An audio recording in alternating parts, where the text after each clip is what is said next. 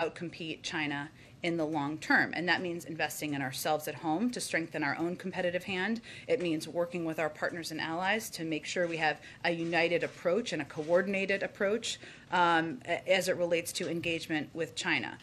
We, of course, believe in intense competition. We believe and understand intense competition as part of that relationship. We also believe that that requires intense diplomacy. So this is a reflection of that. And if you go back to the president's phone call on September 9th, where this was discussed, and obviously there was follow-up engagement, part of the discussion was about the importance of that leader-to-leader engagement, not because we are seeking, and we're not, specific deliverables or outcomes, more because this is about setting the terms, in our view, of an effective competition where we're in a position to defend our values, which certainly will be part of the president's conversation and those of our allies and partners, and also discuss areas where we can work together. So I would see this, Andrea, as more of a continuation of that intensive diplomacy, given that we believe intense competition requires that, and I wouldn't see this as I wouldn't set the expectation, I should say, that this is intended to have,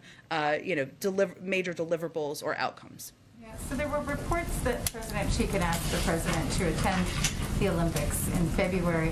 What kind of signal would it send if the president were to attend the Olympics, given the concerns that have been raised about China's actions toward Taiwan, its increased aggression, kind of flights there in that region?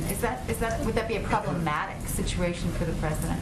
Well, I understand why, but we're getting a few steps ahead of where we are. I will also note, for all of your planning purposes, and don't want to ruin your Sundays, but there will be a preview call of the summit on Sunday that all of you will be invited to. So in terms of the Olympics or any invitation, I don't have anything for you on that at this point. Okay, just a quick one on the economy, on inflation. So 1 in 4 Americans, according to a new survey, have experienced some kind of loss of income as a result of higher prices.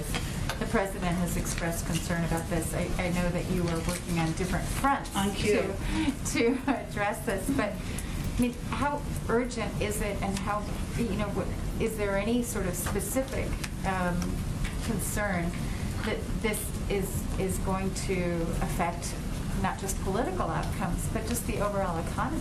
Sure. Well, Andrea, first let me say that, a lot of the talk about inflation, I'm not saying from you, but in general out there, has been, it's become a political cudgel, and it shouldn't be. It's impacting, as you said, millions of Americans, no matter their political party, and that's certainly of concern to the president. I would note that everyone from the Federal Reserve to Wall Street agree with our assessment that inflation is already expected to be substantially decelerate next year. I know you're not talking about that, but that's an important component here. And economists across the board also agree that the president's economic agenda, the bipartisan infrastructure bill that he will sign on Monday, and the Build Back Better bill that we are working to move forward, will not add to inflationary pressure and will ease inflationary pressure over the long term. But when we move past the economic jargon, which I realize is what you're asking me, and talk about the real impacts on people's lives, we're really talking about cost to people, right? And you talked about this on Wednesday. So it's cost of childcare, cost of housing, cost of gas, cost of household goods. That's how people are experiencing this on a day-to-day basis, and that is, of course, of concern to the president. Our view is that the real risk here is inaction, and the reason I wanted to do this slide today, I love slides and graphics on my first day back, because we had to have one, but is because if we don't act on Build Back Better, what we're doing is we won't be able to cut child care costs in 2020. We know that is a huge impact on people's daily lives and American families. We won't be able to make preschool free for many families starting in 2022, saving many families $8,600.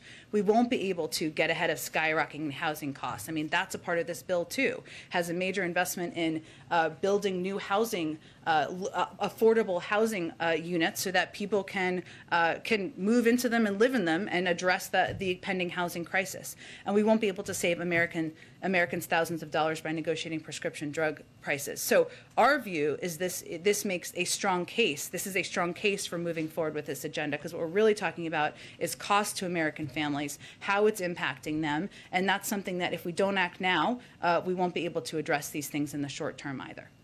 Go ahead. Thanks so much, Jen, and welcome back. The president has picked Dr. Rob Califf as his pick for FDA commissioner. We've already seen Senator Joe Manchin come out in opposition against him, citing his significant ties to the pharmaceutical industry, as Senator Manchin put it. Is the White House confident that Dr. Califf can get confirmed as FDA commissioner? We are, and I will say that the president chose Dr. Califf, and this was in his statement, but let me reiterate some of this because he's one of the most experienced clinical trialists in the country, has the experience and expertise to lead the Food and Drug Administration during a critical time in our nation's fight to put an end to the coronavirus pandemic. I'd also note that how we see this, or how this president sees this nomination, is a continuation of what he views as excellent work under the leadership of acting FDA Commissioner Dr. Janet Woodcock, who's led the agency through a challenging time because of what's happening in the world and, of course, fighting the pandemic. I would note that 5 years ago, sorry, my math was a little off there, he was confirmed by a vote of 89-4. One of those 4 is the individual you mentioned, and every senator can vote for or against members or people who are nominated. That's their role, but we feel he's a qualified person who has the exact experience for this moment. Thank you. And how many Republicans should we expect to see at the signing ceremony here on Monday? We will see. We've invited a broad group of